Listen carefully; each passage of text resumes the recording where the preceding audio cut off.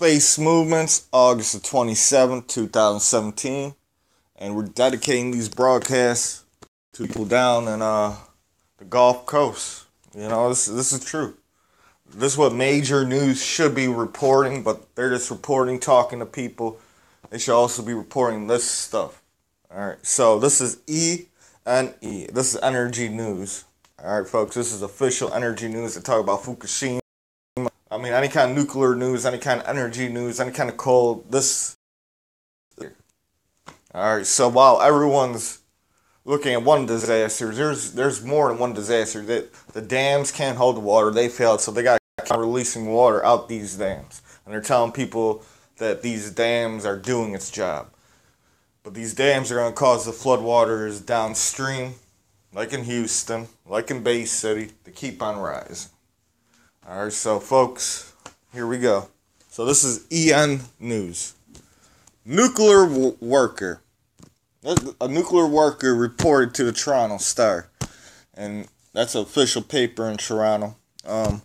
Imminent flood coming near nuke plant from Hurricane Harvey. Potential catastrophic, running out of food, working tireless to manage problems, area turned upside down, nearby river forecast to rise 50 feet and over top levees, major flood stage. Alright, so we're going to read this on August 27, 2017. Ian engineer Ryan Kondoka, I hope I said his name, I know I messed it up, I just slaughtered, said his family safely left their home in southeastern Texas, but he was forced to return to Bay City area as part of a support team at a nuclear power plant.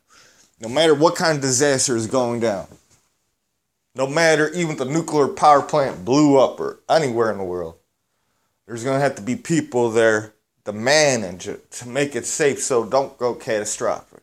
Nothing catastrophic has happened to this nuclear power plant yet. The workers are tired, alright? They ain't got that much food, and the water's around them, as we're about to show you, is about to increase the 50 level. It's already past this stage at 27.5, and that's earlier today, as they keep on releasing waters from these dams. Alright? So, support team at the nuclear power plant. For 3 days, Kona, who is from Toronto, has been working tirelessly to manage one thing after another.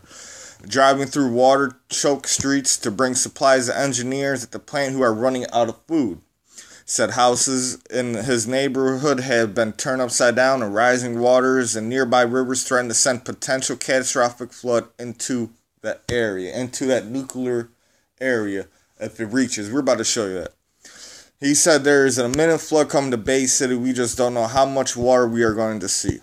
Alright, so they got the Wikipedia, the South Texas Nuclear Project, Electric Generation City is a nuclear power station southwest of Bay City, Texas, United States.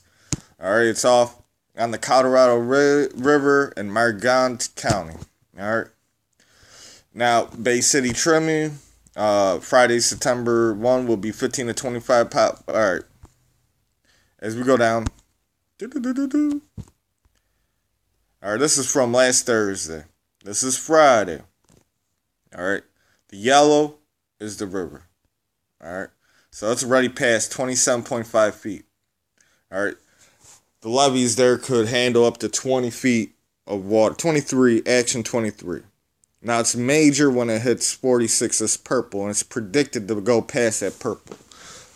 What's wrong with going past 40 feet of water? That's going to start going near or into the nuclear power plant.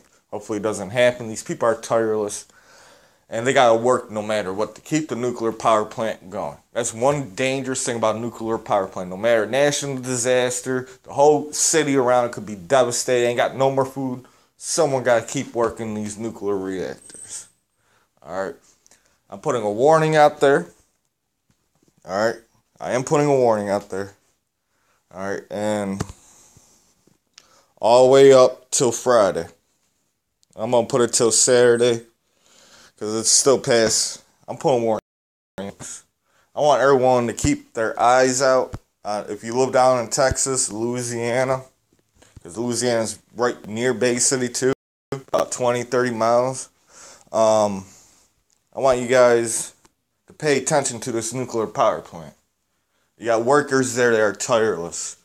that they're running out of food. Of course, these cities around it is underwater. And wherever they're going to get their food, that one store ain't going to have enough food for days and days and days.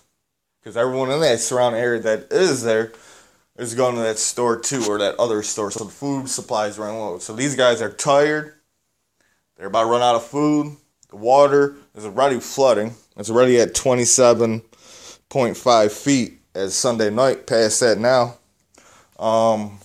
So we don't know what's going to happen. Keep an eye on this nuclear power plant. That should be like one of the people should be out there.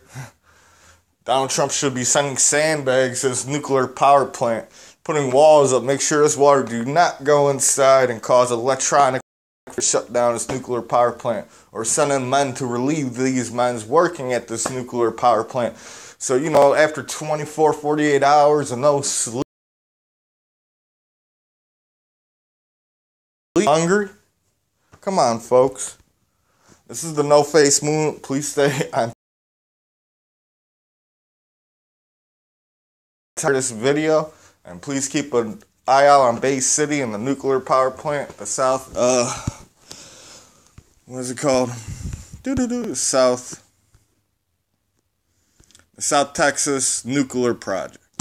This is the movement. Until next time, facing off.